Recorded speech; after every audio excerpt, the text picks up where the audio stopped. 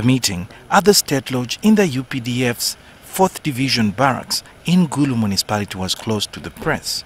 According to the Kila County North MP Anthony Acholi, the team from Acholi want to maintain settlement in Apaa while the Madi insist on eviction from the contested land.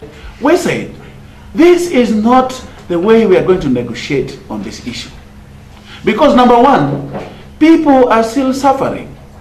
Their attacks are going on in Apaa. 3 women, those who could not afford to run, those who were got in the market in Acholi, a certain place called Gaji, the women were beaten seriously and 1 woman is paralyzed. She's in Lacho hospital. How can you then sit there to discuss about their plight when they're in the hospital? The meeting that started on Thursday was adjourned to 14th September to allow the Acholi team to consult with their people. Reports indicate that the Acholi want the matter of security to be addressed, and they are not comfortable with the presence of the First Deputy Prime Minister, General Moses Hali, who they say has been disrespectful to them. When the meeting got finished, he was again caucusing with the team from Adjumani.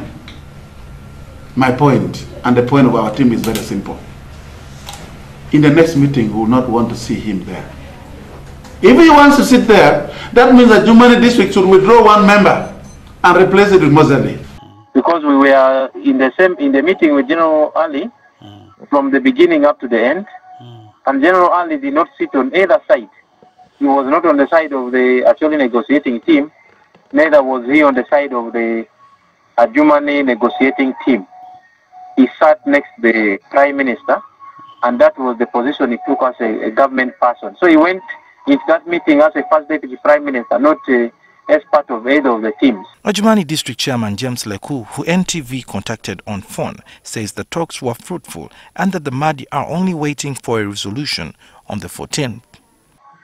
And it's not true that the meeting was suspended.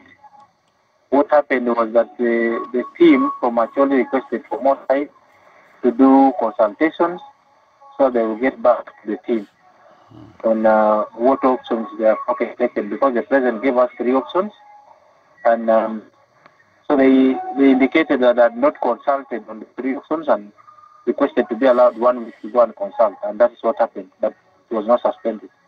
The contention over the land bordering Amuru and Adjumani districts started in 2011, and at least 18 people are reported to have been killed while scores were injured in clashes. When government finally demarcated the land, it said that it belonged to Adjumani district. Also, National Forestry Authority and Uganda Wildlife Authority have accused the occupants of living here illegally